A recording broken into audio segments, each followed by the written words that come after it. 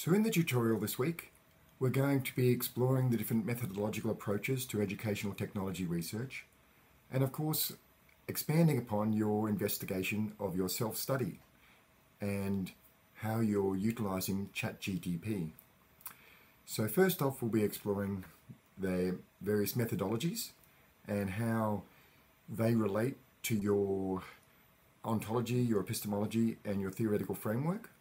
of methods and qualitative methods, but we're going to do this through the use of the ChatGTP tool. Firstly, to give you more experience and use of the tool,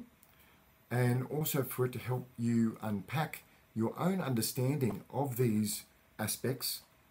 the ontology, the epistemology, and your theoretical framework, through the lens of your understanding of ChatGTP, because that is the focus of your self-study. So we're going to explore those aspects and then, in more general terms, look at the field of educational technologies research, again with the support of the ChatGTP tool and some other tools. And then again, we'll finalize things with an examination of the critique of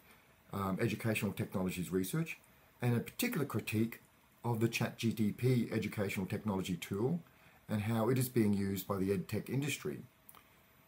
So that will then wrap up our investigation of methodologies this week.